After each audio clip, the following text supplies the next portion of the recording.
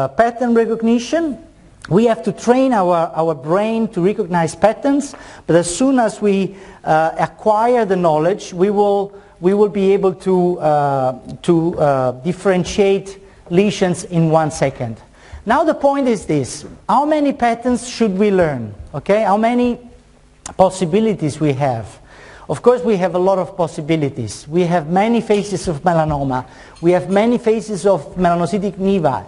We have many phases of seborrheic keratosis, and so on and so on. Okay, but then at the bottom line, you know, maybe it's better to start simple. Otherwise, we will get depressed, you know, in some way. So let's say we need to learn at least 3 patterns. Okay, and the 3 patterns are this: the good, the ugly, and the bad.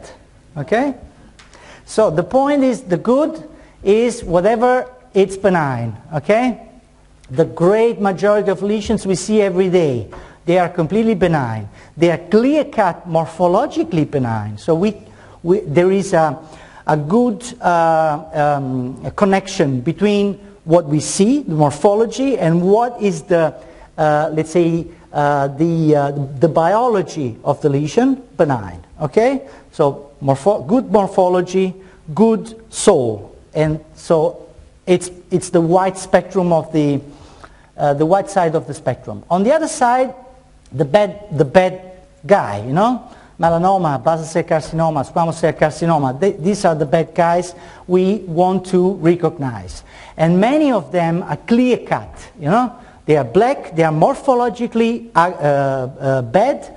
They are biologically bad. Okay, so everything is fine. The problem is that we have a lot of gray in the middle. Okay, so the ugly. What is the ugly?